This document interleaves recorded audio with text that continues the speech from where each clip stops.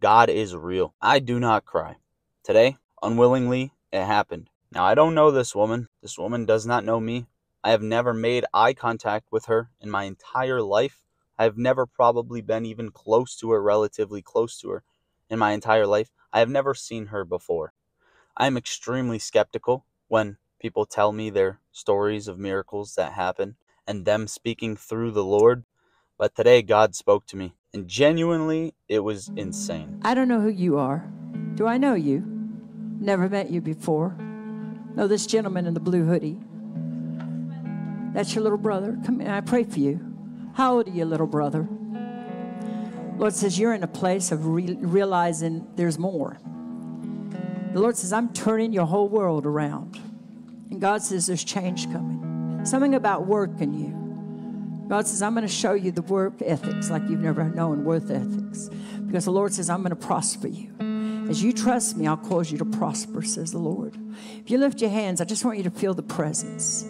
There's an anointing in his place. Father, I loose the fire of the Holy Ghost upon this little brother.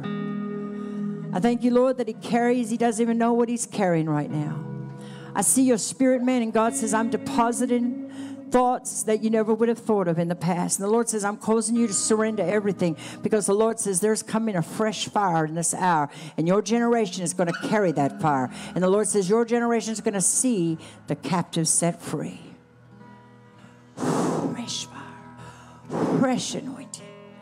That's the fire of God. Lord, I thank you, Lord, that when he lays in bed tonight, he'll be acutely aware that he's not alone, that the presence of the Lord is with him, that Jesus, your Holy Spirit, is at work deep within his soul, and he's going to know, I'm not alone. God, you give him a plan. The Lord says, I'm going to give you a plan.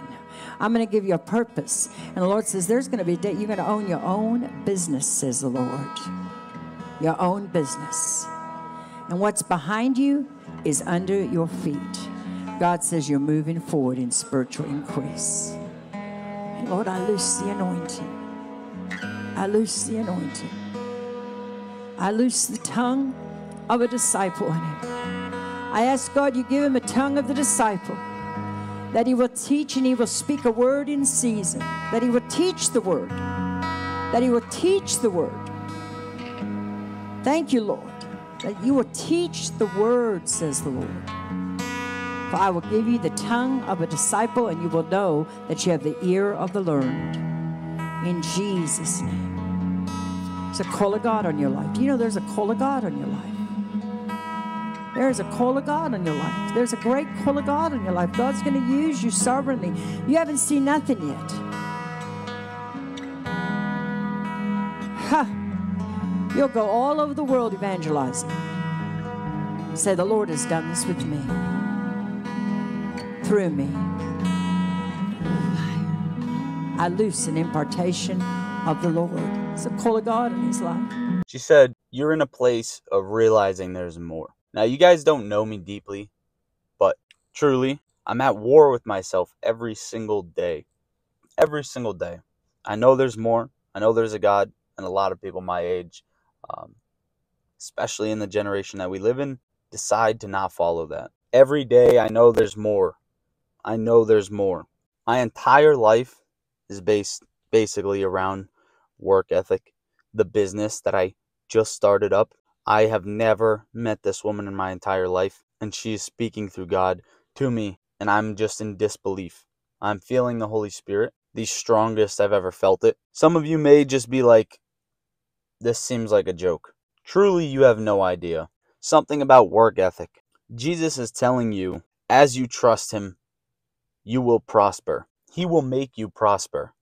Sometimes that war is not knowing the plan. Sometimes that war is fighting to see and feel what is right in God's eyes. Sometimes war is fighting this subconscious good versus bad. Which way do I lean? Which decision do I make every single day? 2 weeks ago, the mass I went to, I was also prayed over. I sit there and mind my own business.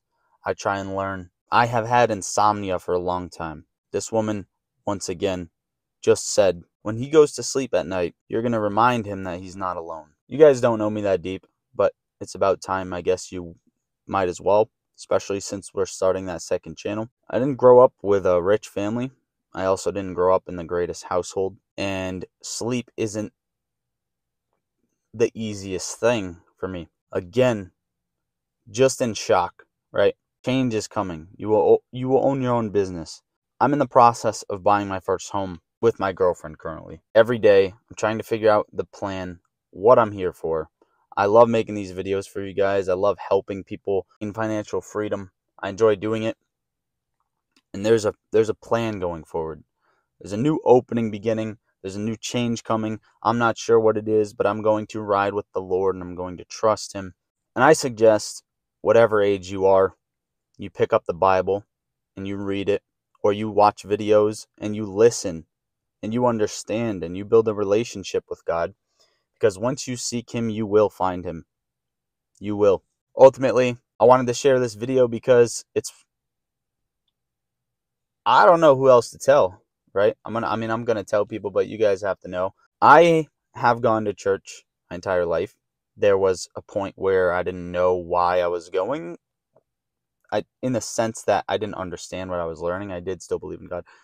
And then there was a time where I decided to try and start learning, seek out God, figure things out, right? And it opened this whole new world. And looking for signs, today was just insane.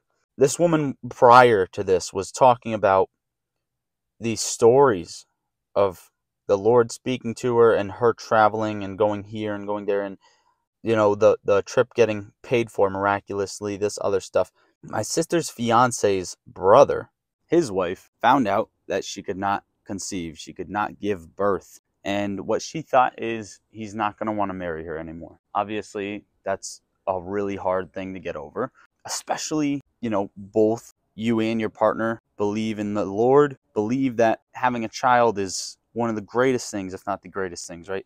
So she thought that he wasn't going to want to marry her anymore. Beyond the fact, they got married. This woman, the same woman that spoke to me, comes up and says, let me know what you're going to name the twins. And they laughed at her and said, okay. They laughed, right? She said, okay, listen, just let me know. That's it. She didn't add anything else. 1 year later, she's pregnant. Twins. And now, developed young kids that are very healthy. Twins. Amazing. I heard that after she spoke to me and randomly called me out. So that is just absurd. It's insane. Because I've seen these stories forever, and you really always have a little bit of doubt until something like this happens to you. And I'm afraid nothing like this would have ever happened if I never seeked God. In Matthew, it says, seek first the kingdom of God and all of His righteousness, and it will be added to you. It also mentions a similar thing in Hebrews 11:6, that those who seek Him will be rewarded. Seek the Lord, seek His strength, seek His presence continually, without stop of fighting, right? And I will say today, every single thing that I have at such a young age and have built for myself is all thanks to the Lord. Go seek God, guys. Go seek Him. Every single thing that you have in this life will be gone and will not matter. I promise you that. And don't take it from me. Happy Sunday. God bless. Listen, go watch the football game. Go enjoy your time. Spend time with family, friends, whatever it is. Love you. Peace. And also make sure to get in the Discord, guys. See ya.